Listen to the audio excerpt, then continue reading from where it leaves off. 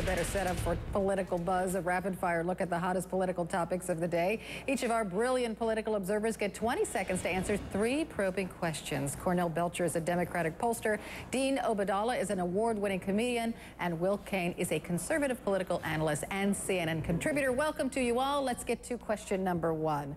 The president meets with a bunch of Republicans at the White House today. In fact, that meeting's going on right now. They'll be talking about whether the debt ceiling should be raised. Is this a good sign or a waste of time? Cornell?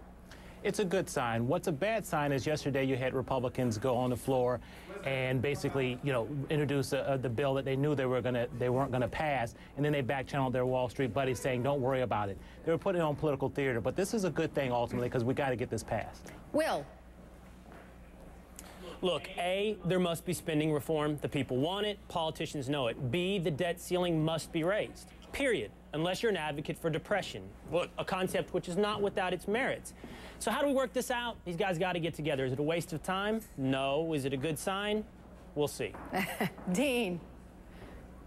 I think it's a great sign. I think they have to do more than that. They should go to dinner, maybe take a carriage ride around New York City, go to a Broadway show. They need to talk. But the one thing President Obama, I hope he does not give in to the Republican plan to decimate Medicare as we know it. My mom's an older American. She depends on it. Millions of other Americans do. So give in on certain things, but please don't give in on Medicare. Okay, question number 2. Sarah Palin and Donald Trump meet over pizza in New York. What message are they sending the Republican establishment? Will? That they're 2 peas in a pod, they're birds of a feather, they're reality television hosts who are populist, tell people whatever they want to hear. By the way, what does that mean, establishment? I used to think I knew what that meant. Now it's anybody for whom Sarah Palin and Donald Trump don't send a tingle up their leg. So I don't know. I don't know what establishment is. Cornell? Establishment is all the people you have running for Republican nomination.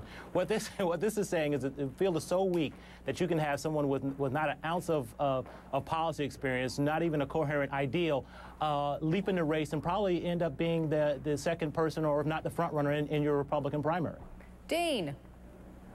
I think they're testing the waters for a great new reality show that I would watch every day. Palin and Trump would be a great team. But how frustrating it must be for like Mitt Romney and for Tim Pawlenty trying to get some traction while Trump and Palin go to the Olive Garden and get more press. So it's a challenging time for the mainstream Republicans by far. Okay, now it's time for our buzzer beater. 10 seconds apiece only. Congressman Anthony Weiner, a Democrat, a liberal, and evasive about a lewd tweet supposedly sent to a college student. Will this hurt him politically? Cornell? I don't think I hope it won't hurt him politically. I don't even understand. I don't understand the story. Look, I'm old school. Ladies, if you want to send me naked pictures, send them to my email. Will?